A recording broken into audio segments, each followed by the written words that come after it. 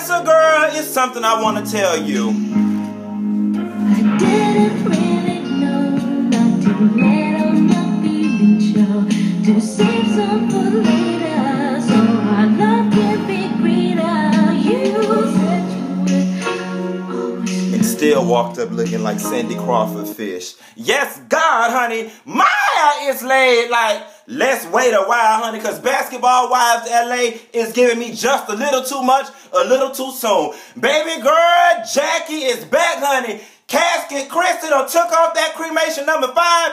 She done got her some good makeup and she looking good.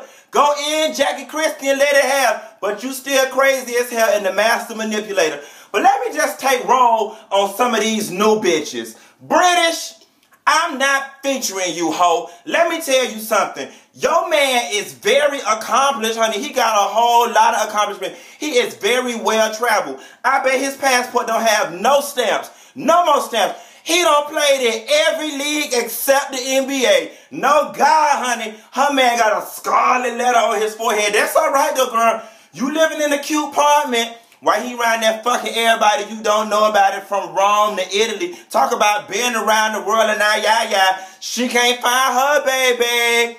Ariane. Is it me? Or do Ariane look like she got the first Keisha Cole haircut? No, God, honey. Miss Ariane, I'm not featuring you either. You confused heifer. You dazed and confused. First you straddling the fence. Then you straddling scrap-ons with the lesbians. Which one is you, honey? Either you down with other people pussy or you not. You down with OPP? Yeah, you know me. Girl, it's a sweaty mess in here, honey. I was practicing my Alvin Ailey dance. Debbie Allen and them gonna be here next week. And I'm trying to go out for Revelations Company #1. Yes, Ron Cinnamon. Where you gonna run to? Malaysia hair is laid to the gods, honey. I am featuring all things Malaysia. And I like Brandy too. She is a tall drink of water. But Ariane, I want to get back on you. Drea got your ass ripped together at that dinner about her baby daddy. She was like, bitch, I'm not finna discuss this with you. This some shit that happened 6 years ago. You're not even his current woman. And she was telling your ass, right, girl, what the hell got up your panties that damn day? It's my kid's father. It's my kid's father. Child, if that Negro don't care about your kid's father, you damn sure can expect the side chick to. Okay, you need to take up your grievances and concerns with your baby daddy, okay? Somebody put Ariane on the sick and shut-in list, because I think we don't find somebody crazier than damn Jackie Christie. Sunday Carter. Yes, girl, they said you was easy as Sunday morning, but I didn't think your daughter was either. No, God, honey, your daughter's old new kind of hoe. Sucking dick down to the Twitter. No, God, Sunday, you did it. You did it.